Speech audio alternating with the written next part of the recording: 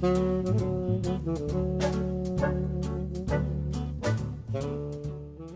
everyone. My name is Katrina Lashley. I'm Program Coordinator at the Anacostia Community Museum in Washington, D.C. Thank you so much for joining us for the Power of Passion.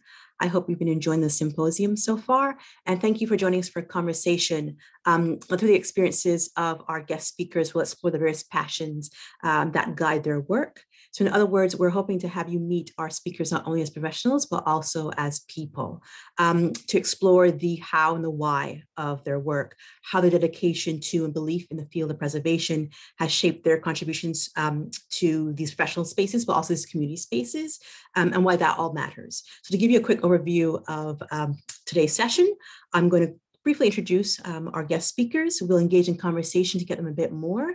We'll have the opportunity to hear more about their work in depth. And I'll ask a few follow-up questions to unpack the themes and principles of their work. And then we'll open it up to your questions. And please feel free, as the conversation evolves, to add your questions to the Q&A box as they occur to you. And we look forward to engaging you later on in the session. So let's jump right into it. I'd first like to introduce Ember Farber. Ember is Director of Advocacy at the American Alliance of Museums. In her position, Ember communicates with the Alliance's advocate network and the field about federal policy issues and advocacy opportunities through legislative and advocacy updates, calls to action, social media, the Alliance's multiple print and digital platforms, and live and online programs and presentations. She also maintains the Alliance's public advocacy materials, which are designed to mobilize and engage advocates at all experience levels. She works directly with museum advocates nationwide, the Alliance's affiliate, regional and state museum association partners, and promotes its legislative agenda with members of Congress and their staff through speaking engagements around the country. Her prior experience spans private and nonprofit sectors, having worked with Fortune 10 clients as a grassroots and public affairs consultant, National Growth Association, and several other nonprofits. She holds a master's degree in political management from George Washington University and bachelor's degrees in American government and English literature and composition from the University of Virginia. Since 2019, Katherine Malone-France has served as the Chief Preservation Officer of the National Trust for Historic Preservation. In this capacity, she leads the organization's programmatic work in field services, government relations, state and local policy, research, trainings, grant making, and the stewardship and interpretation of the National Trust portfolio of 28 historic sites. Throughout her almost 20 years in the for-profit and nonprofit sectors of historic preservation, Katherine has made a concerted effort to work across the field. Experiences include serving as the executive director of the Historic Hillsborough Commission in North Carolina and as the curator and deputy director at Decatur House, a National Trust historic site. From the experiences, she brings the ability to understand preservation issues from a variety of perspectives and to move initiatives forward in ways that are both creative and strategic. After returning to the National Trust in 2011 to serve as a director of outreach, education, and support, Katherine became the Senior Vice President for Historic Sites in 2014, notably as the first woman in the history of the National Trust to lead historic sites development. In this capacity, she collaborated with a variety of staff and stakeholders to make National Trust historic sites more culturally and financially sustainable. This work has ranged from telling the full histories of these properties through creative and inclusive programming to implementing a new shared use operating model that combines commerce and interpretation to activate historic sites in new ways and attract broad audiences to them.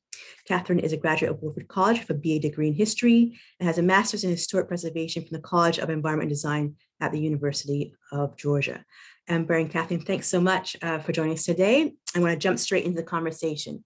And so, whenever you first meet someone, your first question is, who is this person and where are they from? So I want to start off by having you share a little bit about the communities, and communities plural is very intentional, the communities in which you were raised and which shaped you.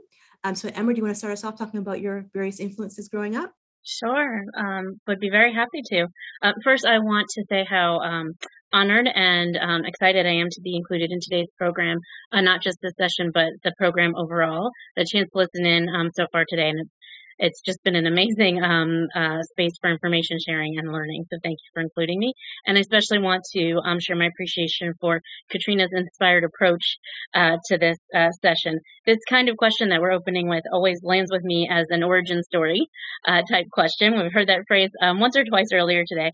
And I love this idea that each of us have an origin story, and it's been really wonderful to get to hear some of these from the other speakers throughout today's program as well. So I think for me, there's no there's no escaping that my career in advocacy is a direct result of the communities. I so appreciate how you put that, that I was raised in and how they shaped me.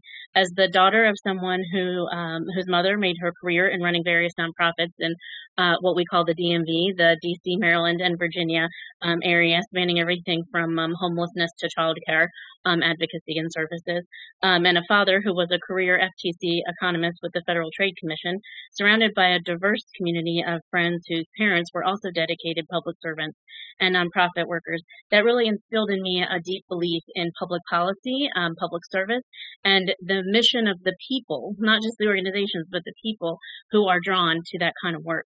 If I'm being fully transparent, my additional education and participation in the Reformed Jewish community also further instilled in me a deep sense that it's all of our responsibility to be speaking up for the persecuted, the marginalized, and the disenfranchised among us across our societies. So, of course, it doesn't hurt that when I was 6 days old in the dead of winter, which was January 18th, the year I was born, on the way home from the George Washington University Hospital, the original hospital, which has since been torn down and rebuilt across the street in Foggy Bottom, my parents stopped at the Lincoln Memorial, brought me inside, and read Lincoln's second inaugural address and the Gettysburg Address to me to instill the values of democracy in me at the start. It further sealed the deal when, during my junior year high school civics class, we were assigned the task of rewriting in modern language one of the Federalist Papers. And I didn't realize until the day the assignment was due that I was the only one in class who thought this was a really cool assignment. So I feel like that kind of advocacy calling came early to me. Katherine? Well, I usually say to folks that I don't think I ever really had a chance to be anything but a preservationist. My parents were restoring a house that had been saved from demolition and moved when I was small. And so my very earliest memories are of that work going on, of that material side of preservation, and of it as something that was about transformation and discovery, and that was also something that was collaborative. There were all kinds of different people there all the time working on the house, and yet, everyone would have to get together to solve problems, or everyone sat down to eat lunch together. And so I think from the very beginning, to me, preservation was something that was at the very heart of my life. It was my house. It was where I lived. And it was something that was transformative, even in small ways, and something that was collaborative. Now, my parents also were the kind of people who took me to way too many house museums and historic sites, culminating in a story that my mother loves to tell of me having a complete meltdown at like age 7 and just repeatedly saying over and over again, I hate historic houses, I hate old furniture, and I hate fancy restaurants.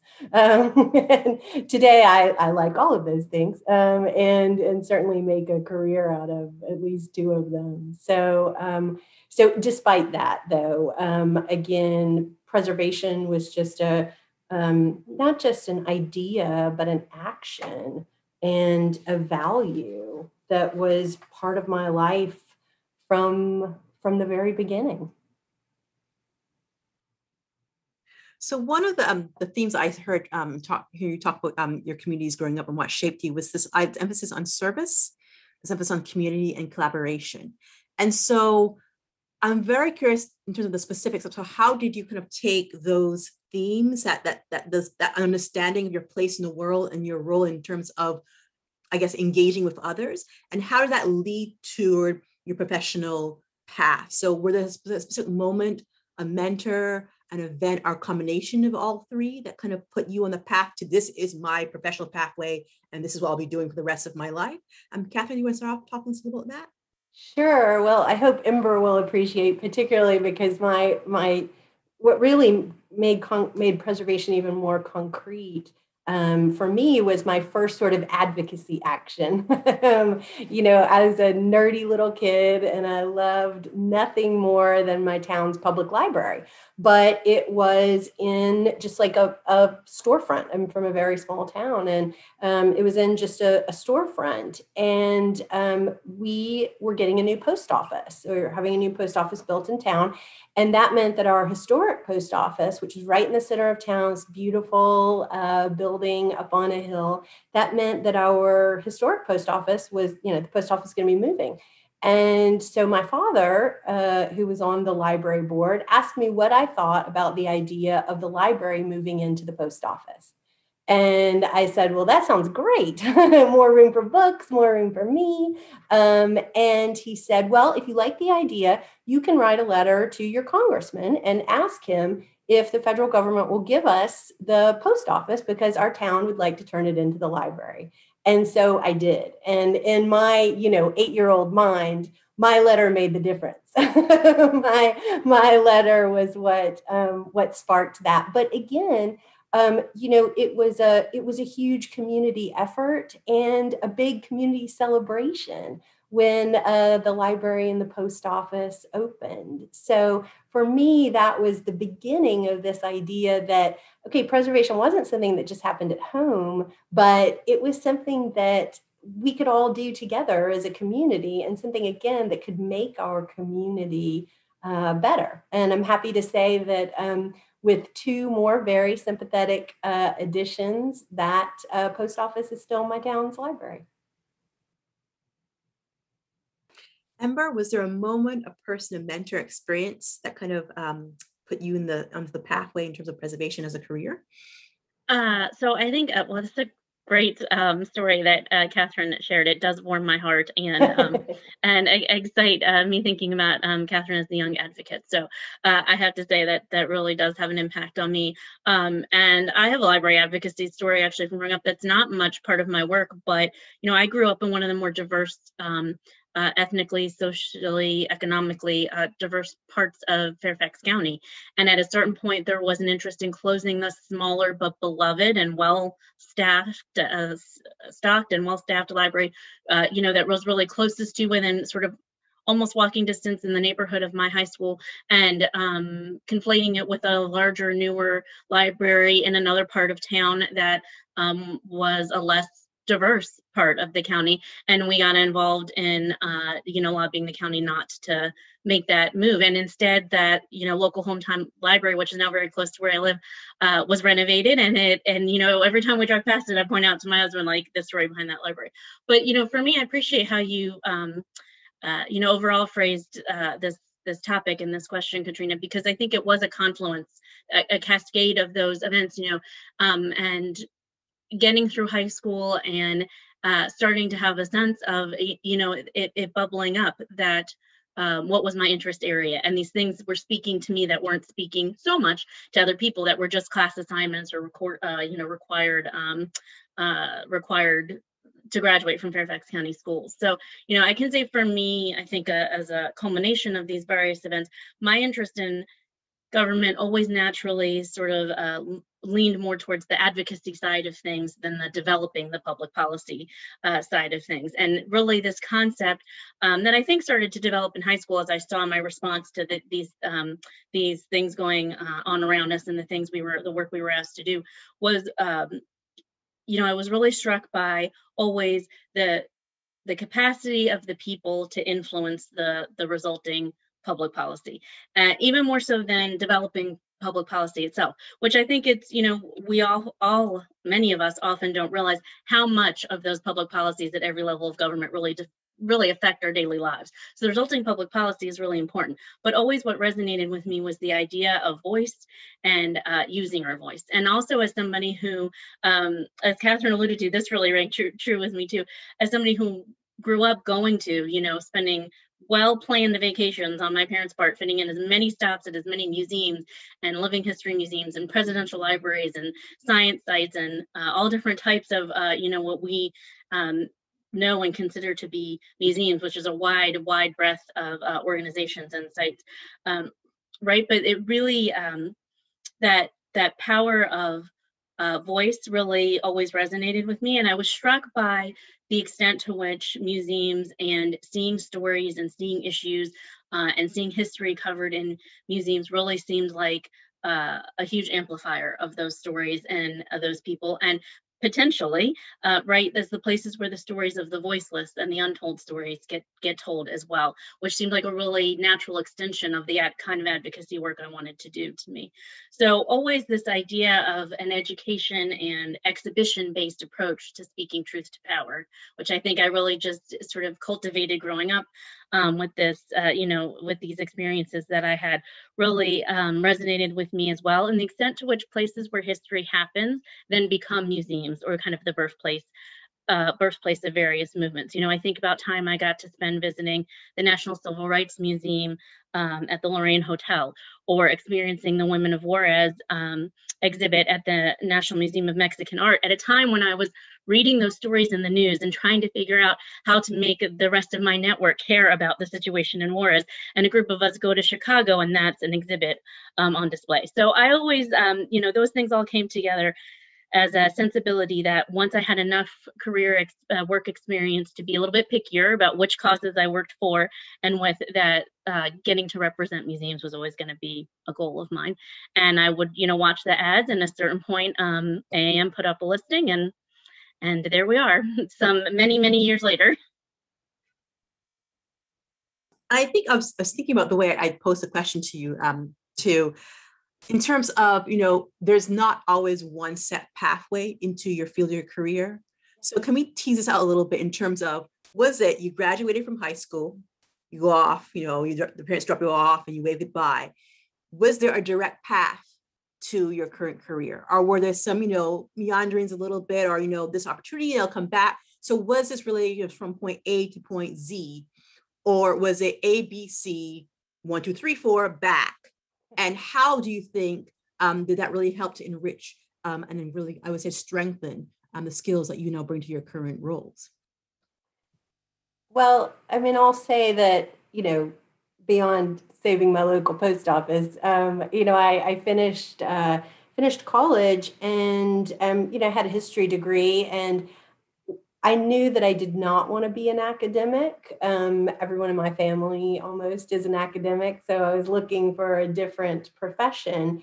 And I began to look at historic preservation programs, academic programs, and I am almost entirely the kind of preservationist that I am because I ended up at the College of Environment and Design at the University of Georgia, which is a long way to say that my professional training is rooted in landscapes. At the University of Georgia, the preservation program is in the School of Landscape Architecture. So from the very beginning, for me, it was about landscapes more than buildings, and landscapes first.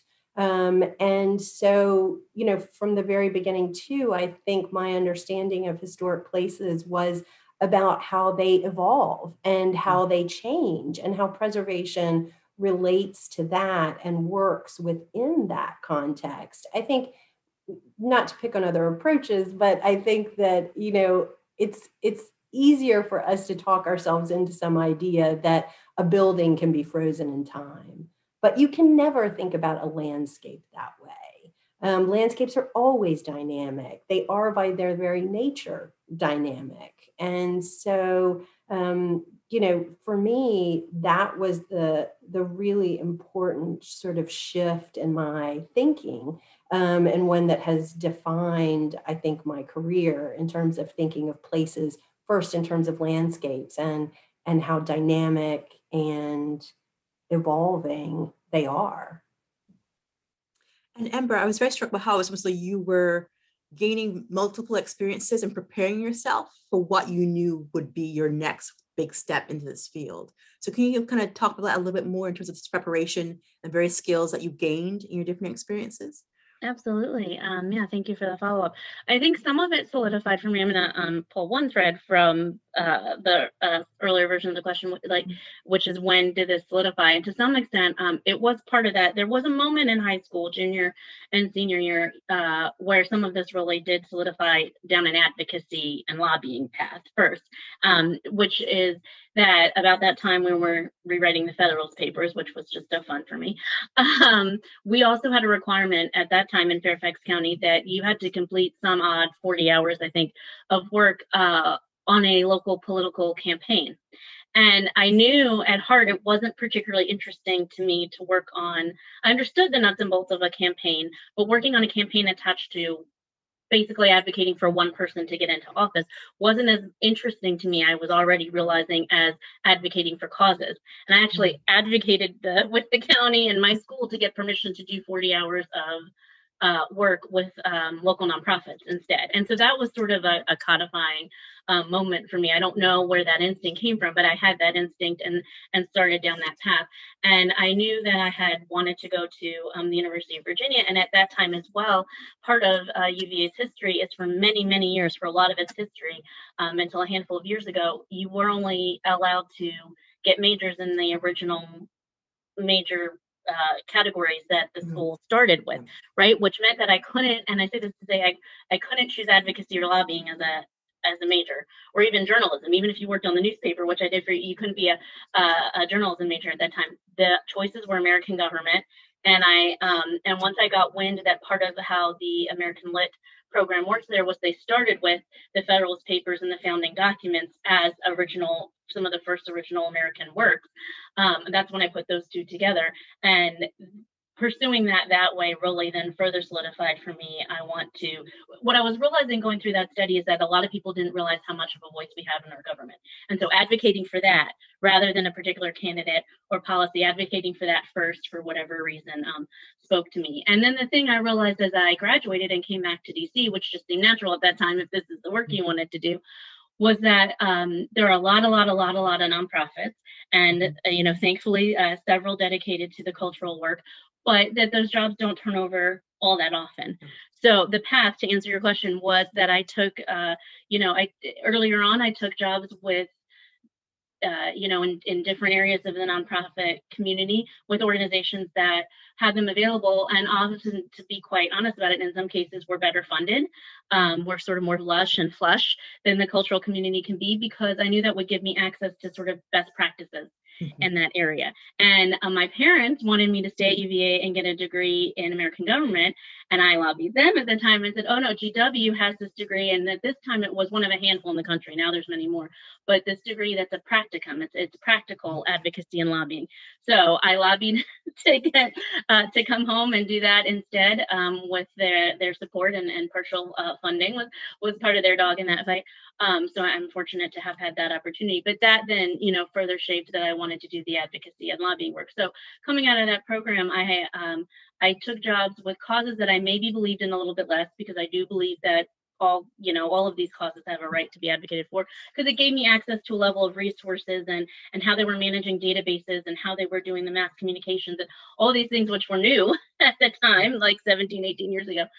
So that was sort of my path. And I always knew museums seemed like this perfect intersection to me of the cultural and education work that I had grown up experiencing and was such a believer in, and advocating for a breadth of voices across society. So so that first 5 years I was just looking, I was building my experience and looking for a cultural sector job, and the job at AAM opened up. Is there a list of guiding principles, kind of, I would say, influenced by the why of this work or the passion for the work, that kind of have shaped the way you maneuver these professional and community spaces? So if you had a list of, like, say, 3 or 4, these are my guiding rules or principles, what would they be, and have they shifted and changed over time? Katherine? Well, I mean, we're going to talk a little bit more in greater detail about these in our presentations, but I'll say at a high level, again, that sort of what first inspired me to be part of the preservation movement and got me involved in it remains, what guides me in some ways.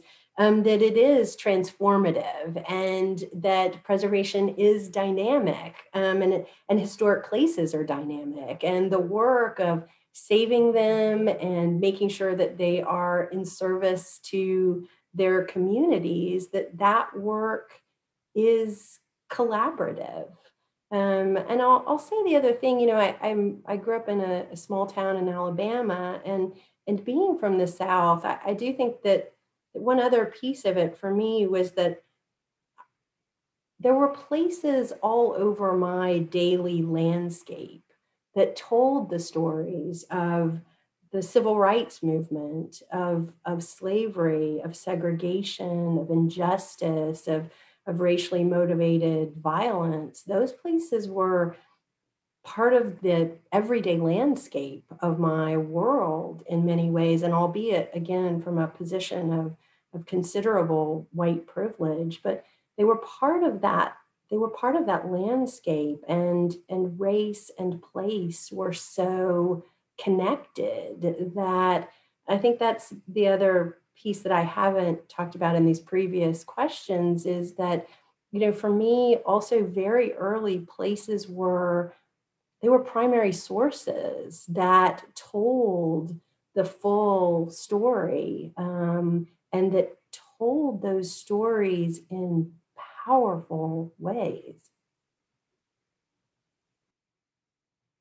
Ember?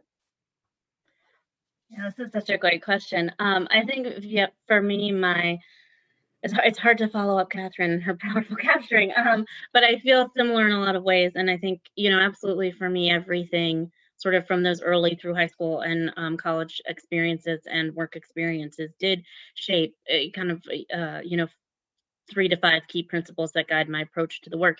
And it's interesting, you asked if they change over time. And that's really interesting and making me think, because what I've seen is that in my last 15, 20 years of doing this work, what's happened is these key principles have solidified over time, not changed over time. And it really comes down to, that legislators and stakeholders don't know all that museums and cultural organizations and preservation organizations and collecting institutions and all different types of sites do unless we tell them. We really can't assume that they get all of the vital and not just nice but essential and critical ways that they are part of their communities and meeting the needs of their communities.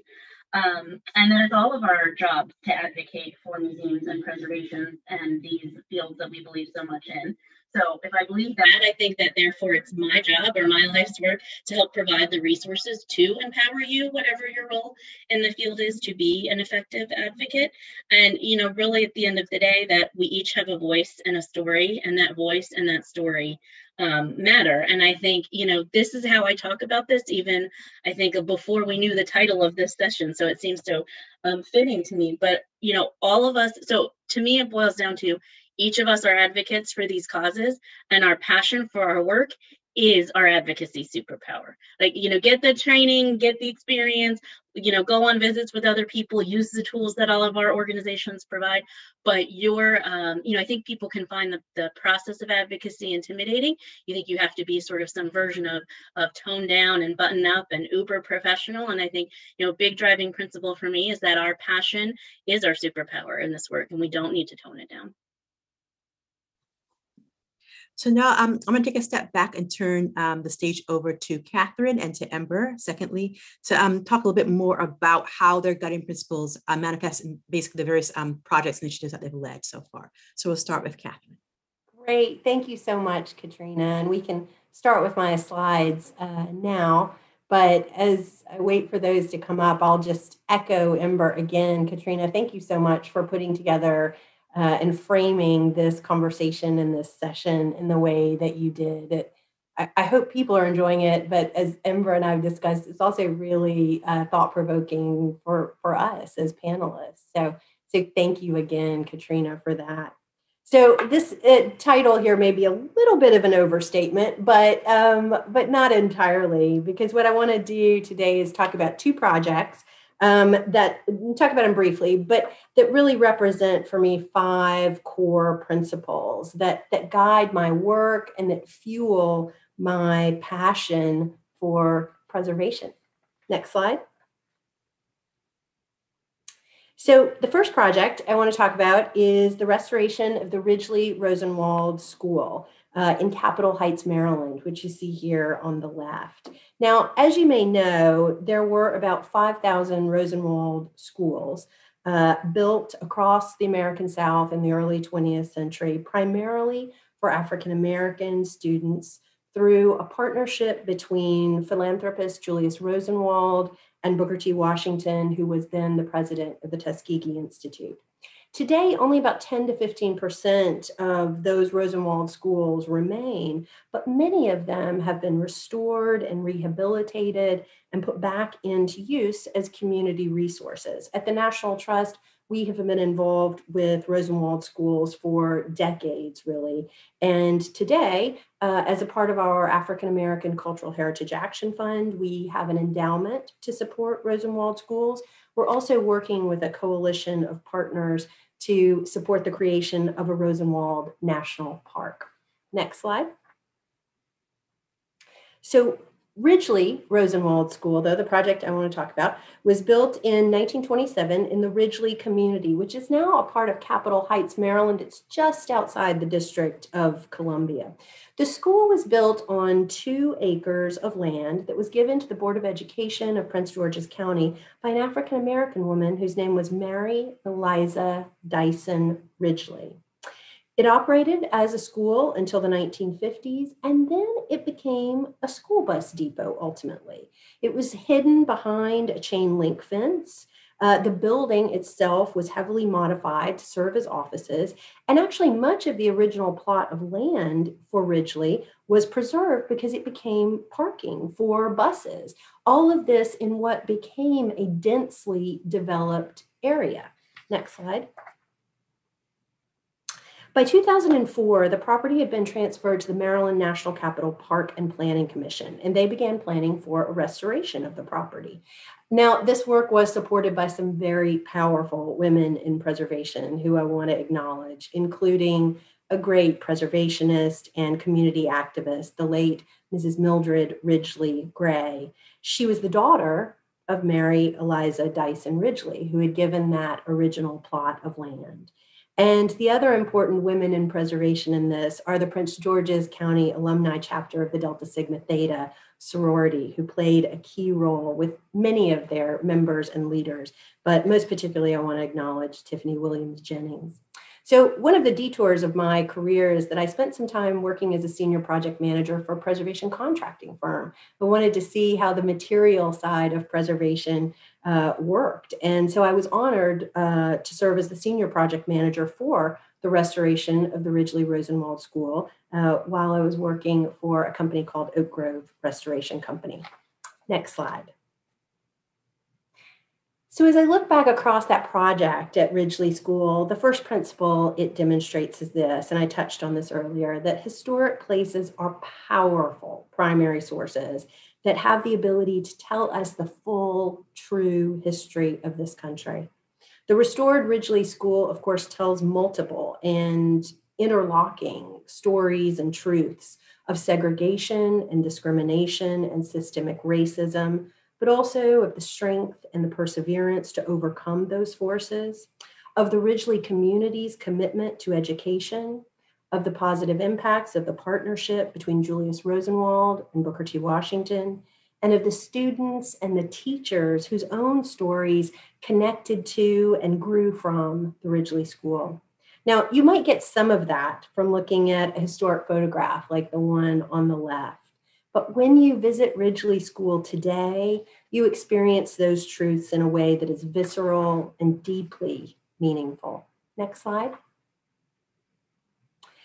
The second principle of preservation, though, that Ridgely illustrates for me is that we have to approach historic places with humility precisely because they are holding those powerful stories and truths.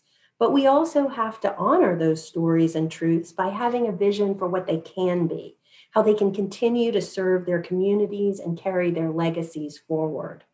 At Ridgely, this humility was critically important from the very beginning from a material standpoint. The building had been modified, but by listening to the building, by treating it very carefully, we were able to bring back the Ridgely School in its original form. We removed the drop ceilings to reveal the beautiful windows that are known as a hallmark of Rosenwald schools. We pulled away the wood paneling to reveal the ghost marks. You see some of them here of chalkboards and bulletin boards, stoves that were used for heating. Even as we started to remove the concrete front stairs at the entrance, we discovered that the original concrete stairs were there just underneath them. Next slide. We discovered 2 original light globes in a crawl space and in the back of a supply closet. I'll never forget this moment, which turned out to have been the original cloakroom. A tiny detail had survived, hooks for coats or lunch pails, an echo from the past that became so evocative when it was carefully restored. You know, humility with historic places, though, is about more than just the care with which we might approach a structure. It is, for me, a broader principle of how we have to approach all of our work, acknowledging the truths of the present, including what has been covered over and what has been neglected, and then carefully, honestly, and sensitively excavating the past together. Next slide. But that humility has to be coupled with an aspirational new vision for a historic place, and that was certainly the case at Ridgely School. Today, it's owned by the Maryland National Capital Park and Planning Commission as part of their Black History program. The Deltas continue to provide tours and school programs, their exhibits and lectures and community events. It's also a gathering place. And once again, the Ridgely School is serving and strengthening its community. They've been closed during the pandemic. They've done some virtual programming, but they're going to be reopening soon. And there's a link in the chat. I urge you to visit the Ridgely School. Next slide. So the first 2 principles that Ridgely School demonstrate really feed into this third one, which is so important. The idea that how we designate and restore and revere and activate and interpret historic places is a tangible and powerful way of advancing justice and equity. That work can be transformative. Next slide.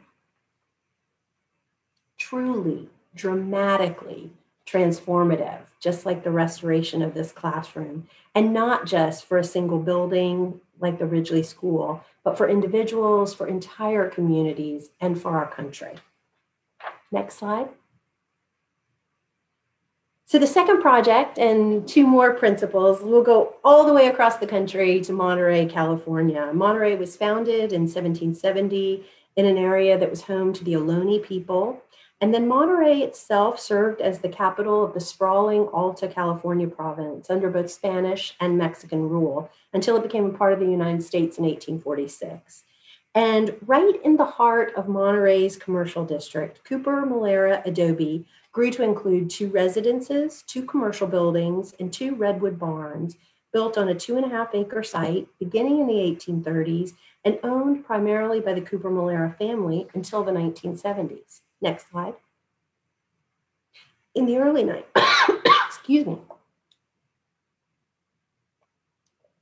In the early 1970s, the property was given to the National Trust, and our partners at California State Parks restored it, and they operate it pretty much as a traditional house museum and historic site. But due to budget cuts, by 2011, the property was largely closed to the public and really disconnected from the revitalizing downtown around it. Next slide. Since it was a National Trust historic site, we decided to take this opportunity to develop a new model at Cooper Malera. And the experience of managing this project helped me refine the 2 other principles of my work I want to highlight. The first of which you see here, preservation is activation. And that took many forms at Cooper Malera. Next slide. As we reactivated the museum spaces there, we took the opportunity to focus on making things as dynamic and inclusive as possible. Today, there is no admission. You can sit on the furniture. You can hang out and play chess in the parlor, very different from a static museum space that you see on the far left. There are changing bilingual exhibits throughout. You can wander around with your coffee or your groceries, take pictures, play the piano, and the community loves it. Next slide. Places that had been filled with static collections have become vibrant gathering places, activated with local history and art exhibits. Next slide. We also activated new parts of the site's history itself, shifting from an interpretation that had been focused almost entirely on one white man who built the first house on the property to include the women who lived on the site for far longer than he did and the richness of its Latino heritage. These are women like Encarnacion de Vallejo Cooper, who was the first, who was from one of the most prominent and powerful families in Mexico. She became the property owner in 1852 and owned it for almost longer than anyone else. Here she is, featured as part of our campaign for Where Women Made History. She's the letter E. And Luisa Diaz, who you see on the right, who was the longest resident of the property, where she lived for more than 60 years and ran a dry goods store. Next slide. And we also activated the landscape in new ways. During the pandemic, the museum spaces have been closed, but we've been able to keep the grounds active and open, and they've really served as a place of respite and beauty for the community. Next slide. But truly activating Cooper Malera wasn't something we could do all by ourselves. We needed partners, and we needed partners that were from way outside our usual group of partners, developers and commercial business owners.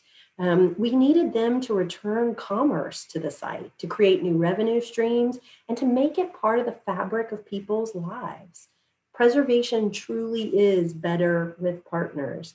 And ours at Cooper Malera show this every single day. Today, Alta Bakery operates in a building on the site that was home to the Pioneer Bakery, Monterey's first commercial bakery in the late 19th century. And every day, surviving throughout the pandemic, there's almost every day a line out the door to Alta Bakery. Next slide.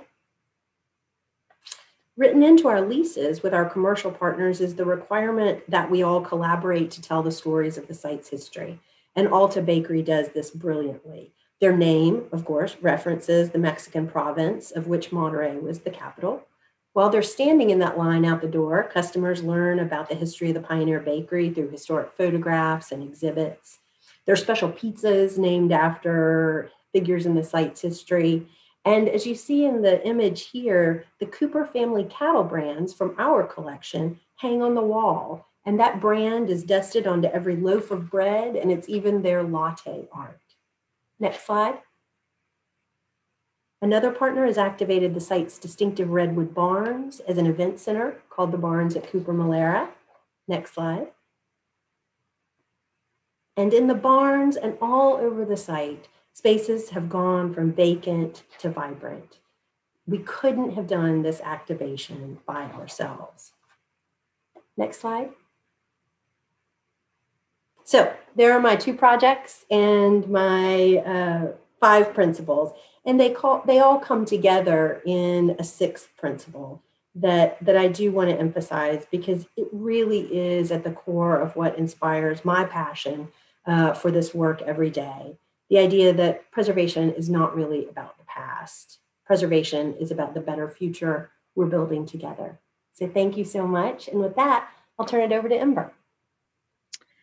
Thank you so much, Katherine. It's wonderful to get so much more insight into your work right from from your voice. I'm going to go ahead and share my screen. So bear with me one second while I get that up. Okay. So I appreciate the chance to dig into this connection between our why and the passion for the work and what it looks like a little bit more. And you'll hear me double down a little bit on some of the principles that I mentioned a bit earlier, and fold in a couple more, or a couple of examples. It's really exceedingly clear to me that the why shapes and informs the way I do this work of advocating for museums, and that those principles we mentioned earlier really do guide my approach to the work every day.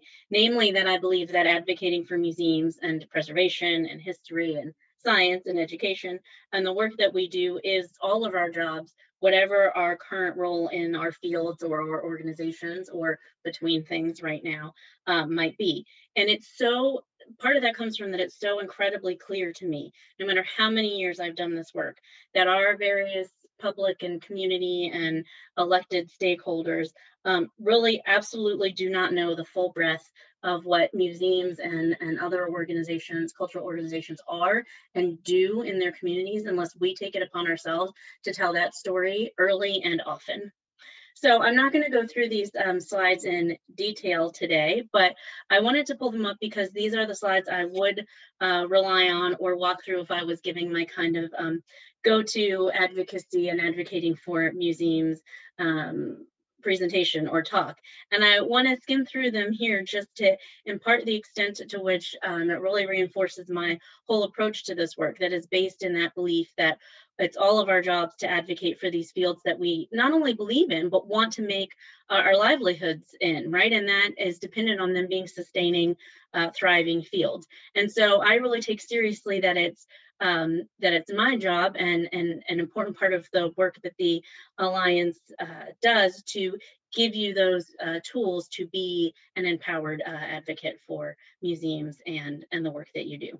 We believe that effective advocacy is a career-long leadership skill and a useful lifelong skill, whatever direction things take, and where we expect you to build and use that skill to advocate for museums and preservation as causes. We take seriously that role in providing powerful resources to help you do that work. So there's the parts that AAM does to represent museums day in, day out, and then there's all the information and resources that that we provide you to help you be an empowered and an effective advocate for your work. And I just want to note here, you know, there's been some really good and interesting conversation throughout the day today around these terms, advocate, activism, and the ways they can mean different things at different times, the way they can be used for or against people's work. And I, you know, want to say that it's really my mission in doing this work, not just that we're all advocates for these causes we believe in, but that we're effective advocates. And, you know, I want to reinforce that I don't think you have to be an advocacy expert to effectively advocate for museums or preservation or whatever your piece of the work is, but you can be an informed advocate. And if you make yourself a more informed advocate, then you'll be a more effective advocate. And that, you know, goes even farther in moving the ball forward on this work that we're all trying to do. And so part of that being an informed and effective advocate is understanding all the different kinds of policy areas and funding and regulation and federal agencies, different ways that museums are impacted by the public realm and the ways that the work that goes on in the public sector really does affect what museums are and do in their communities. And it's not just about funding from a few different sources. I would reinforce, again, that we're not doing this work alone and we can do it together as a field, that your passion really is your superpower here. So not to be shy when making the case for your work to legislators and other stakeholders. And, you know, this particular time, I know that a lot of people are in different spots in the field than they were a year ago. And I've heard, you know, over the many months and in the course of preparing for Museums Advocacy Day earlier this year, you know, this question of if I don't have the job I used to have, or I'm not working full time with a single particular institution, does my voice still matter? And I, you know, want to be here to say that's absolutely then the story that you have to tell right now, and that your voice does matter as much as ever. And, you know, my experience is that whatever successes we have as a field moving forward, and in recent years have been and will be a direct impact of our collective field-wide advocacy efforts. And some of the ways that I see this, see these principles come to fruition is For example, when we think about Museums Advocacy Day, whether it be in person or virtual meetings that we did with legislators, the rate and number or extent to which legislators themselves want to join these visits with their museum advocates, or the rate and extent to which members of Congress, state legislators, and their staff want to put museum and cultural stops on their agenda for their in-district work periods and visit these organizations and institutions that they represent. Doing this work this way is what helps legislators and stakeholders understand that museums are history and science and children's museums and botanic gardens and railway museums and African American museums and the whole breadth and range of collecting and non-collecting institutions that are so very essential to our communities. As we say, advocacy really is everyone's job, and when we speak with one unified voice, we're that much more powerful. Just a snapshot of the variety of materials that AAM and resources that AAM provides to everyone to be an advocate for museums. And again, doubling down on this sense that it's all of our responsibility to advocate. We take seriously making these resources and this information available to you. I also, another principle that I would speak to is the sense of, again, do you have to be an advocacy expert to participate? And which advocacy activities make a difference?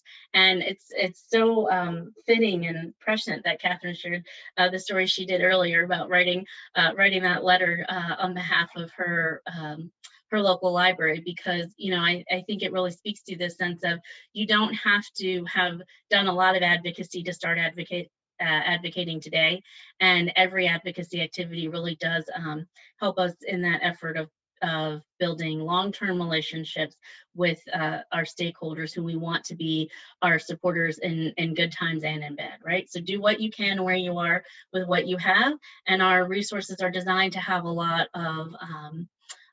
of different entry points and different kinds and types of information and activities and ways that you can advocate for museums. And again, that stems from our sense that that everybody has a voice in this advocacy work. There's a role for everybody in doing this advocacy work, whatever your current role in the field is. So I see that we are getting some questions in chat as well. So I might, rather than go into deep detail, I might keep it brief and there so that we can keep working through questions that Katrina and the audience have.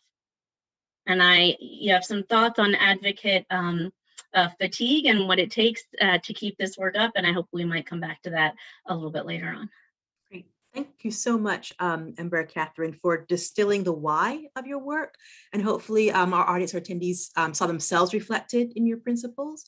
I'm curious, I want to explore, what happens when, your principles meet the practicalities of doing the work. And so, as professionals, you're charged with carrying out the missions of your organizations, you're charged with fulfilling your daily duties. You're collaborating with a multitude of stakeholders who bring their own definitions of advocacy, preservation into these various spaces. They have multiple goals, intentions, and they don't always, everyone's always on the same page. So, what happens when you have these beautiful, strong, powerful guiding principles that shape the way you would like to work in these spaces, and yet the realities of the day-to-day of partnerships, right? And partnership is an ongoing relationship. It can be fraught, it can be challenging.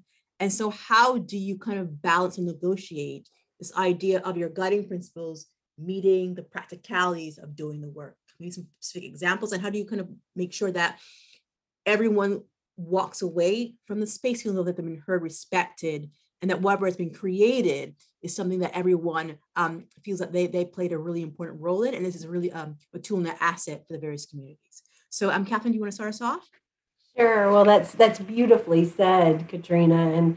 And I guess part of it for me, and well, first of all, is that I do appreciate that people have really strong feelings about preservation and about historic sites and what they mean to them. and I think that personal investment in places is part of their power and part of what's great about preservation. So I try to keep that in mind always.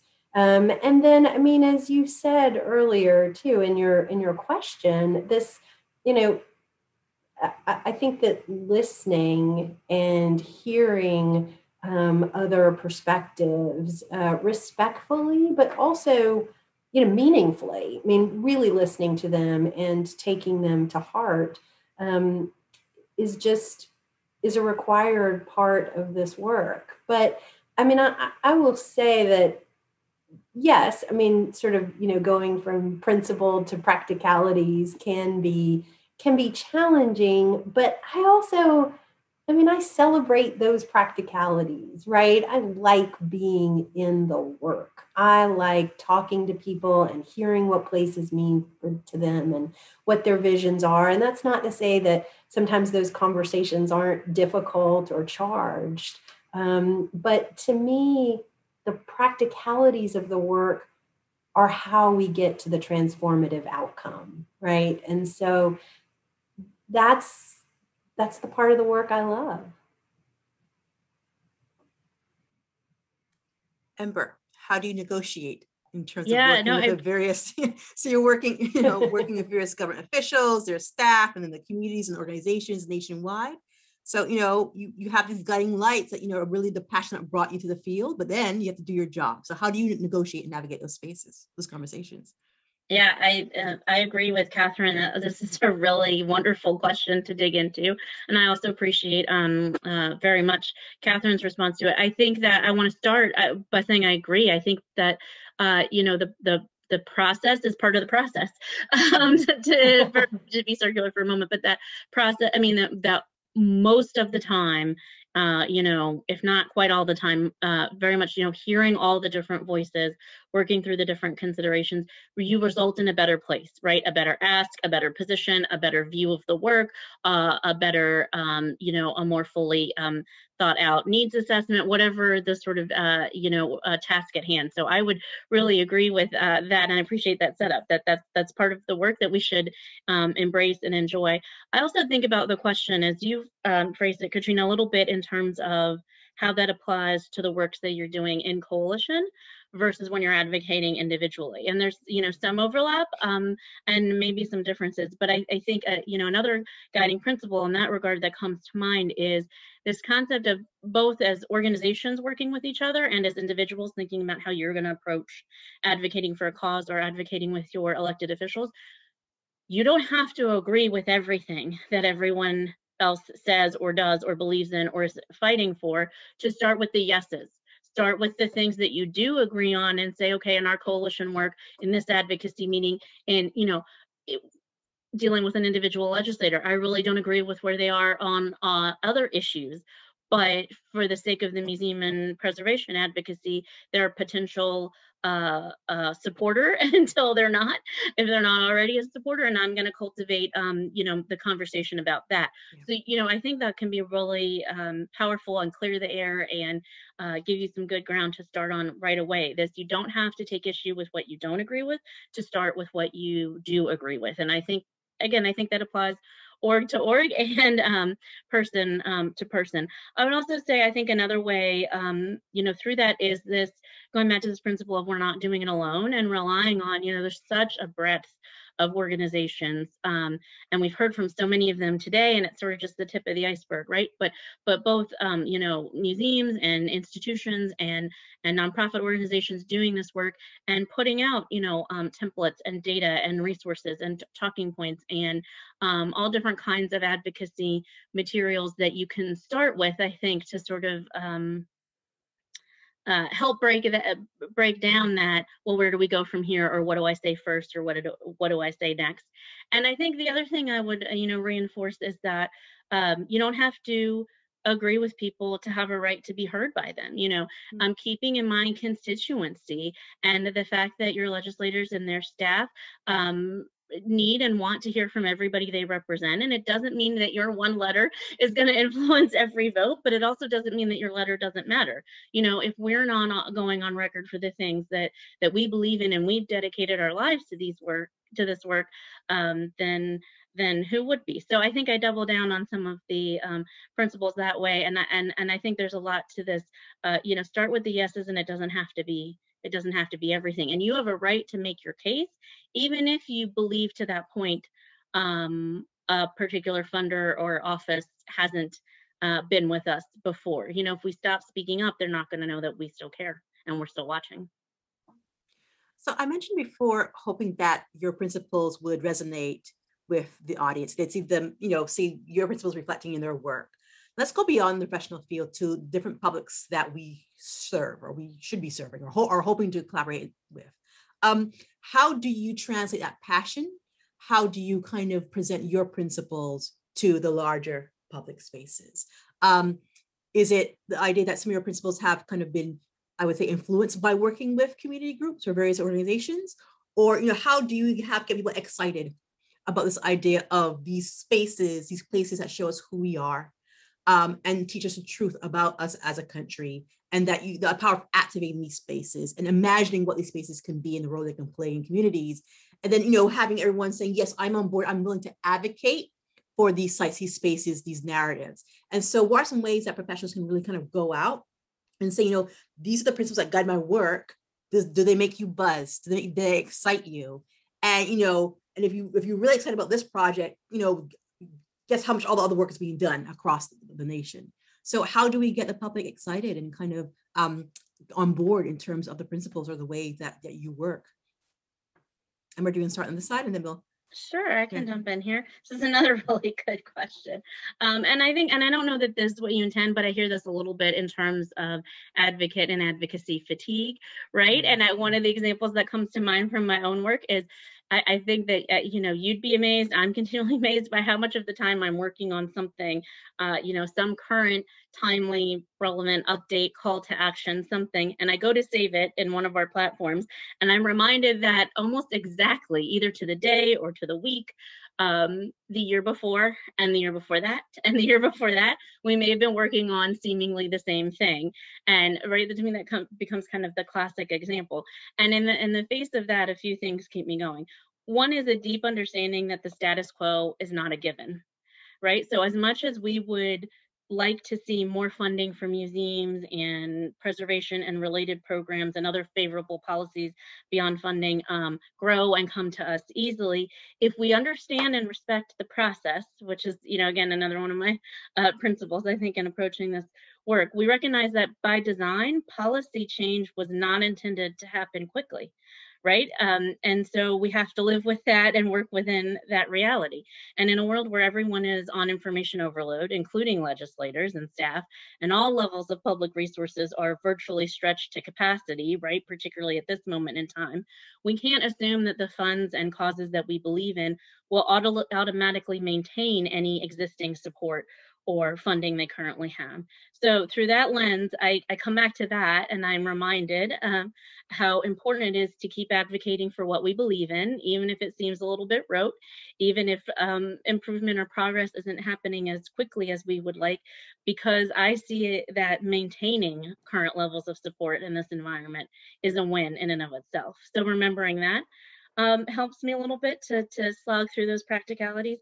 The other thing that I am personally continually inspired and energized by is the many people across many causes whose incredible work and legacies of advocacy and activism precede us, right? And that stays with me top of mind. Just one example I'll share is that's been especially prescient with me for many years, but especially over the last handful of years, is the example of the indelible former Congressman John Lewis, right? And he said so many powerful things about that.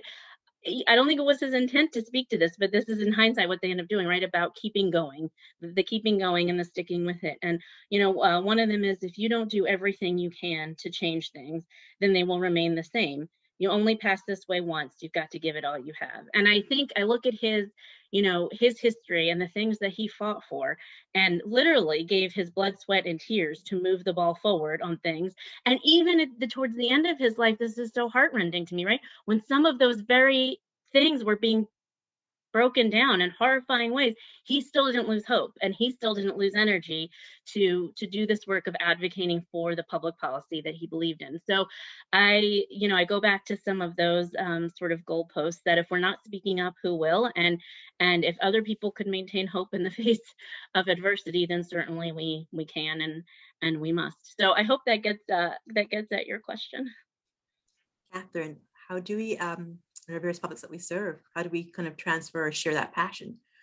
Sure. Well, first, I'll take the opportunity first to note that the late Congressman Lewis attended a Rosenwald school, so is part of that tremendous legacy. And I'll also say, and I said this to Ember the other day, that I love listening to Ember talk in the same way that I love listening to our brilliant government relations team at the National Trust talk, because it's like civics come to life. It's like your civics class in 8th grade come to life, and so I appreciate that always.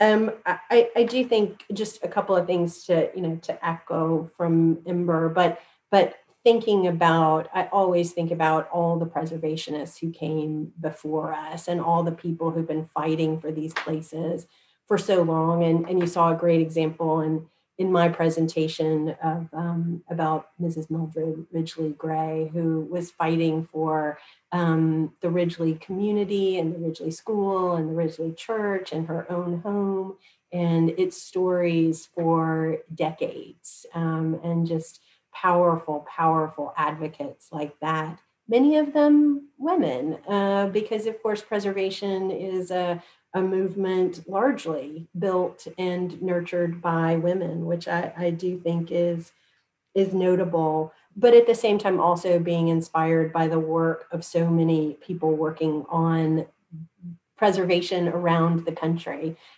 state and local organizations and individual advocates, all people who have just a passion for maybe an individual place, but also a passion for this larger idea of preservation, and who are moving things forward little by little, and sometimes in giant steps forward, but with just tremendous perseverance every single day. And then I'll just say lastly that, I always come back to the idea that for me, preservation is inherently hopeful work.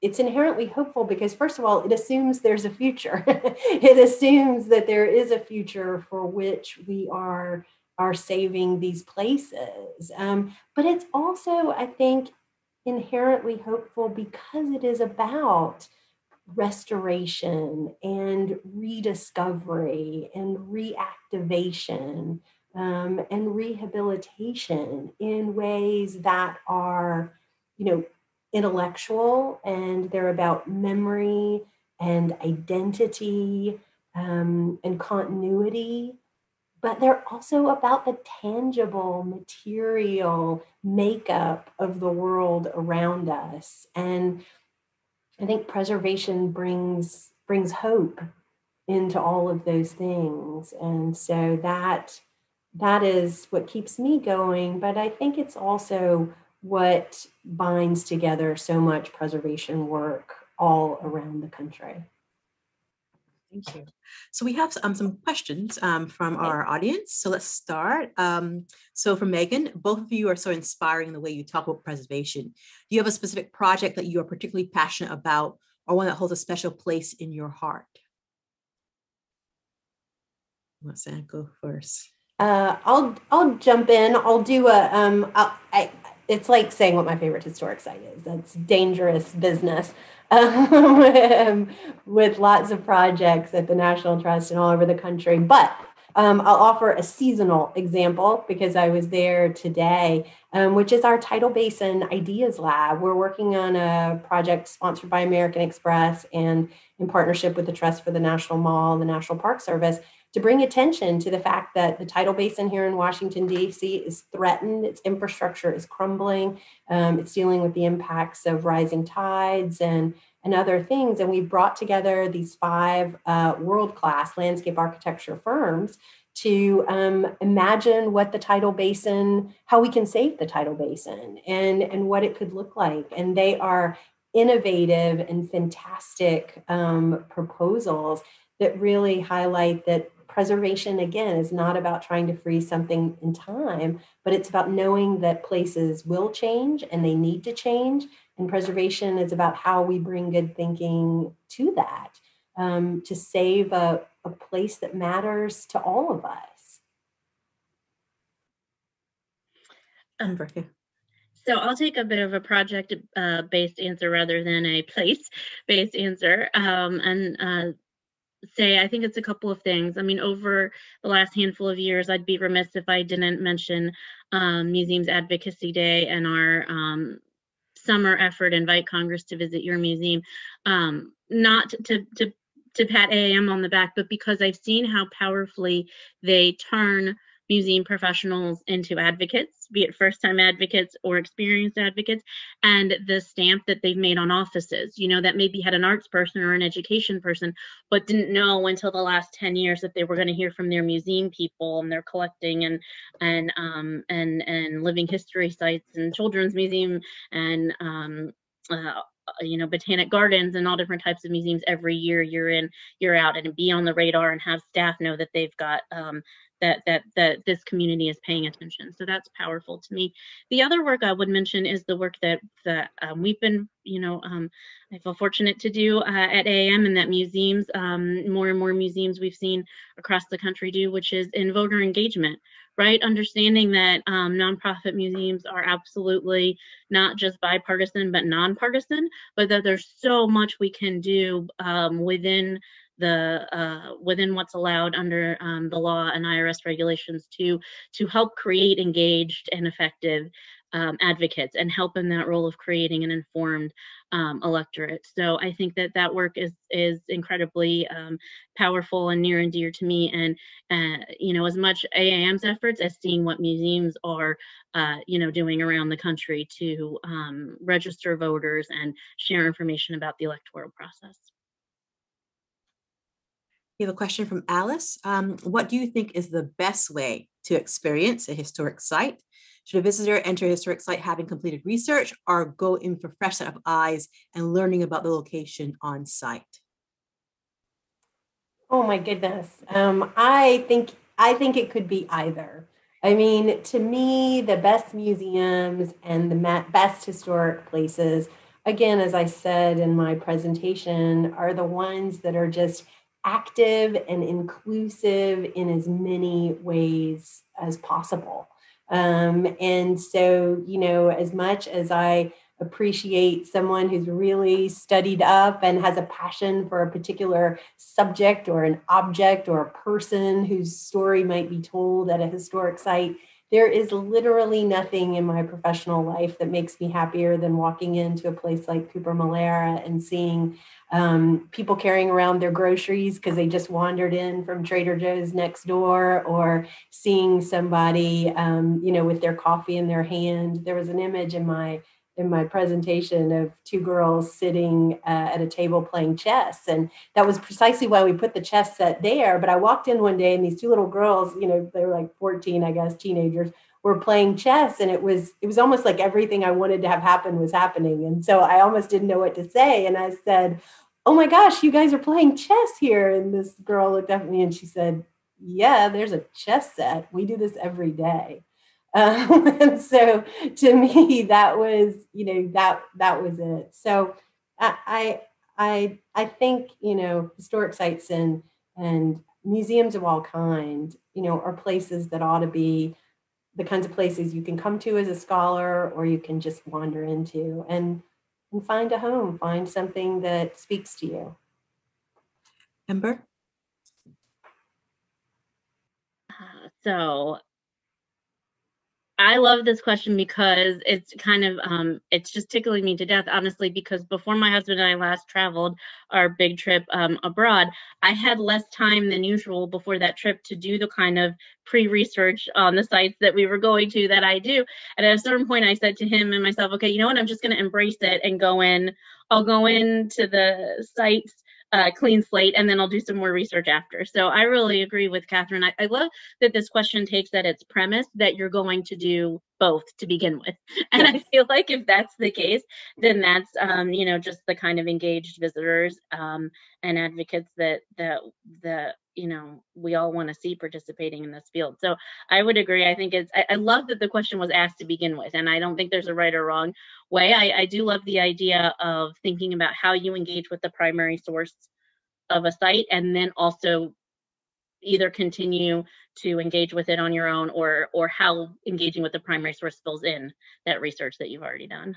Okay. I think we have time for one more question from Annie. Wonderful conversation and perspective on communication and advocacy. Are there any projects or organizations that you are incredibly passionate about right now or really inspired by? So I think it's in time to give a platform or height to anyone that you've been eyeing, going, okay, everyone needs to know about them.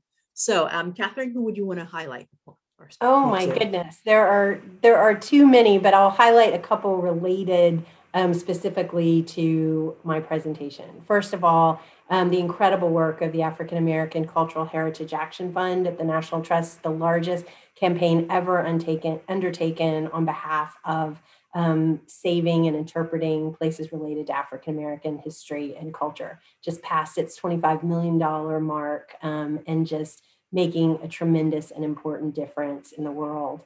I'll also flag our campaign for Where Women Made History, which is again about telling the stories of women's history through place. And then, being the good advocate that I am, Ember, I will note that there is again a campaign underway to create a Julius Rosenwald and Rosenwald Schools National Historic Park. And I think there's a link in the chat to that. But those are three efforts, at least related to part of my presentation, that I think are super, super important, and urge you to check them out. Ember, who do you want to highlight, point to? So this one is hard for me. This is the one that makes me feel like, picking among beloved children, and B, in these times when everybody has such different range of causes near and dear to them, I want to leave room for everybody to pick their own. But I will say, generally speaking, there's so much that I follow in the youth and youth foster care and youth homelessness movement and advocacy realm and what's going on. And I have for a long time, for example, what children in the adoption system face and what aging out of adoption looks like, particularly in this time of COVID. And other issues that I follow are social and racial justice and women's health and reproductive issues.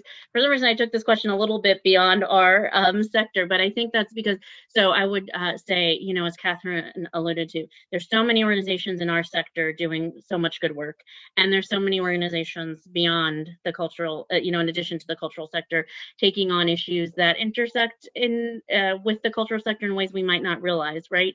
So I think that to me the big thing is just engaging. Find those causes that speak to you, get on their lists, donate when you're able, support when you're able, do the advocacy activities that they suggest, because I think that to some extent, even when you feel tired, right, leaning in actually can re-energize and help keep us and help give us new ideas for our day jobs and our full-time fields, even when we feel tired. And that, to some extent, inspiration's all around in that regard.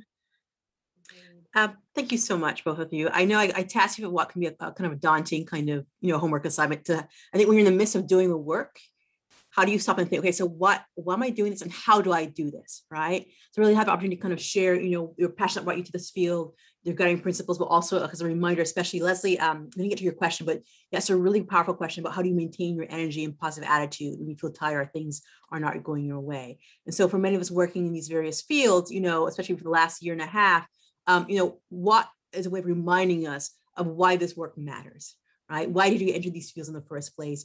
How have we how has our career developed over time? What has been our inspiration? And how do we translate that passion, that inspiration, not only to our fellow, I would say, colleagues, but also to the people of the public that we're serving? Because at the end of the day, if you don't translate that passion, that sense of place and identity, these various places, then really what's this exercise? So once again, thank you so much for joining us today, and our attendees. I hope you enjoy the rest of your afternoon. I'd love to thank as well the American Women's History Initiative and National Society for Colonial Dames of America, providing the space and opportunity to do so. Thank you very much. Thanks, Katrina. Thank you.